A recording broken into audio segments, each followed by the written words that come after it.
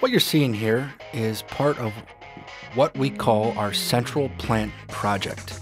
And this is the STEAM component that helps tie together our central heating plants class to the curriculum that exists in our program for our facility maintenance mechanic track.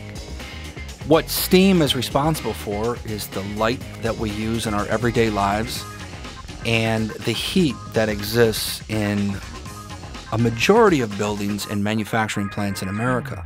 It is a lost art and it will probably never go away, but it's not really being taught in most places in America.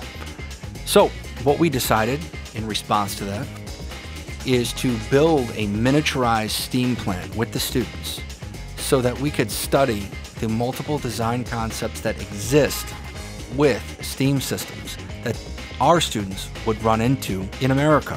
Whether it's at a small building, whether it's at an industrial site, we wanted them to understand the differences between high and low pressure steam systems, how to tune burners, how to check low water cutoffs, how to open up a boiler and lay it up or brush tubes.